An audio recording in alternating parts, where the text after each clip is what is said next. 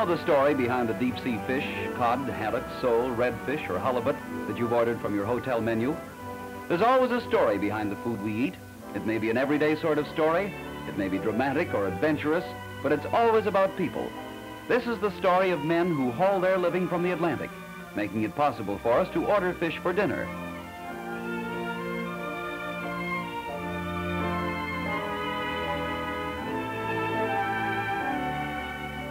It's really the story of men who go to sea on a trawler.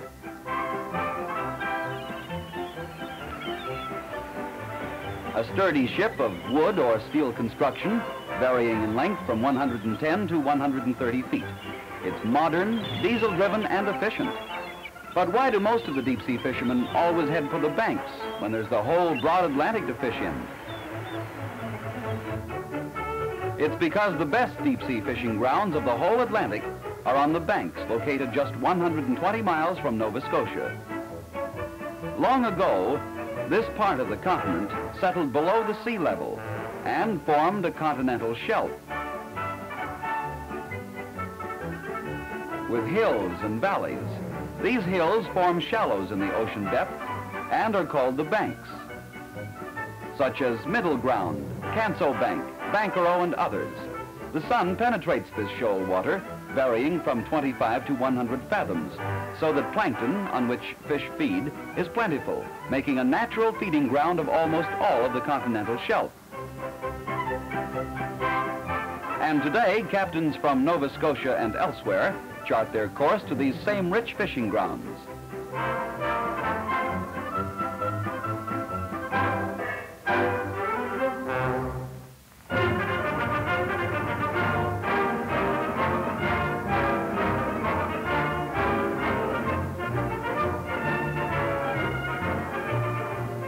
On the way to the banks, the crew is busy on deck mending nets, which break often from the continuous strain of dragging over the seafloor. Nearing the banks, the mate measures the depth of water by the echo sounder, which the captain can check with his chart. And by radio telephone, he contacts other trawlers and keeps in touch with his home port.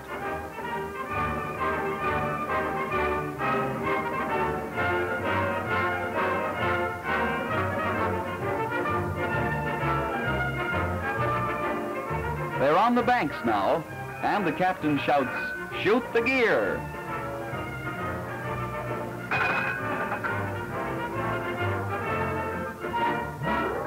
While one of the crew on starboard lowers a door overside and unshackles it, a man brings the aft gallows starboard door into position at the same time.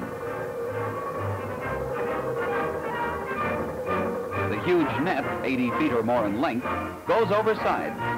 This is the most important part of the fishing gear. The cod end goes first, then the body and wings of the net, so that it streams out to windward in a conical shape.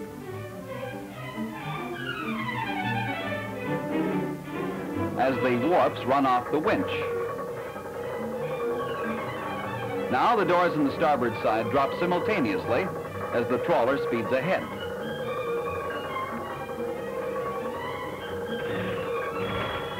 When the required amount of warp is run off the winch, the man at the forward gallows throws the messenger hook over the forward warp. This slides down under the water. There is a cable attached to the hook, and the winch draws the cable so that the hook grabs the aft towing warp and brings both warps together to the towing block on the aft rail. The man at the towing block locks the two towing ropes into position and removes the towing hook. Now the great net is towing behind the trawler.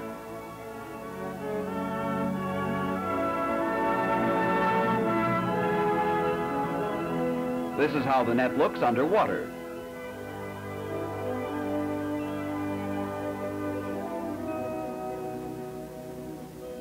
The massive iron doors, weighing nearly a ton each, force the mouth of the net open so that the ground fish, haddock, cod, sole, and halibut, are swept into the net and are caught in the cod end as the net drags along. The trawler drags the net like this for an hour and a half.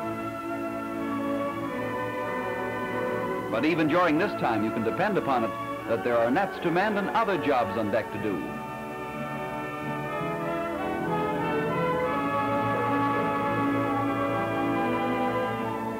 Finally, the captain gives orders to haul the gear. They release the towing block,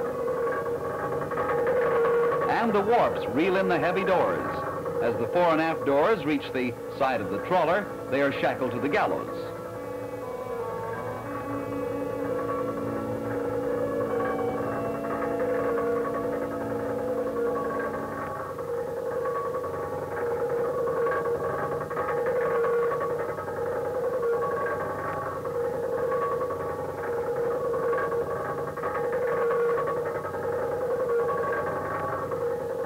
Then the wings come up. Note how torn this one is from the strain of towing. They haul the body of the net in by hand. There are literally fathoms of it.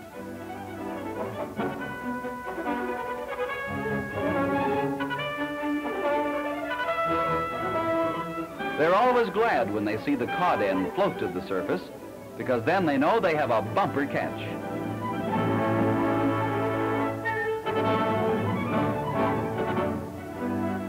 At this point, they put the lazy decky to work to haul in the balance of the net. A large catch like this could not be hauled in at one time, so they put a splitting strap on so that only 3,000 pounds of fish remain in the cod end, which they bring overside and empty. Then they tie the cod end, throw it overside, more fish slip through the body from the net back into the cod end, which is again brought over and emptied. This action is repeated until all the fish are out of the net. And because they're alive when they come out of the nets, they are that much fresher when they reach the market. Haddock, cod, sole form the bulk of the catch.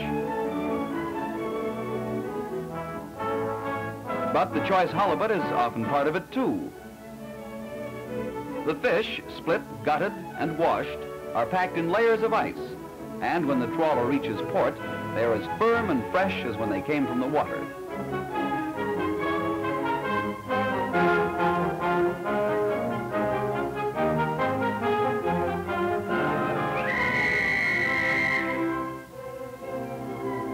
Don't think men fare badly on a trawler. In addition to choice fish tidbits, they have all the fresh meat and vegetables they can eat, and it tastes even better at sea. When dusk sets in, most people relax and enjoy life a little, but not on a trawler. All night long, the business of hauling and setting the gear goes on.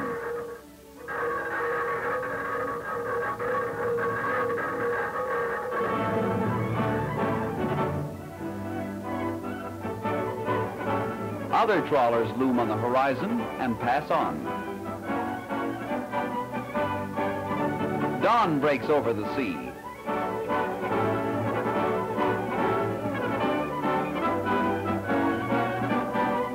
And the weary fishermen are manipulating the heavy doors of the net. But fishing pays off when at the end of the trip they have 75,000 or more pounds of fish in the hold.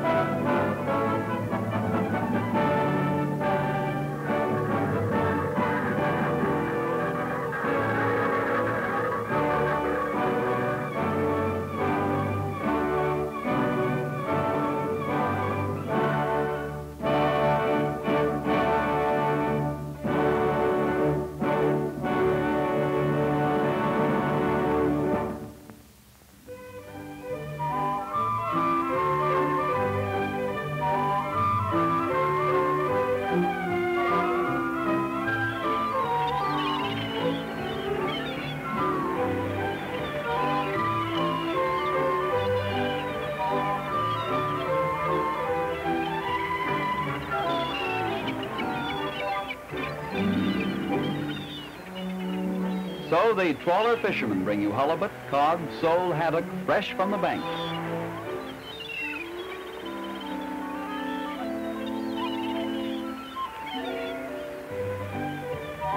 As an extra precaution, inspectors check the temperature of the fish as it's brought in.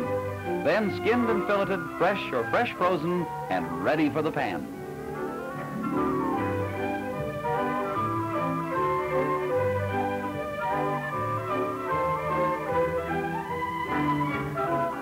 The harvest of the sea is brought to your table and mine. This, then, is the story behind these palatable seafoods made possible by the men who spend their lives on the tossing waters that cover the banks of the Atlantic water.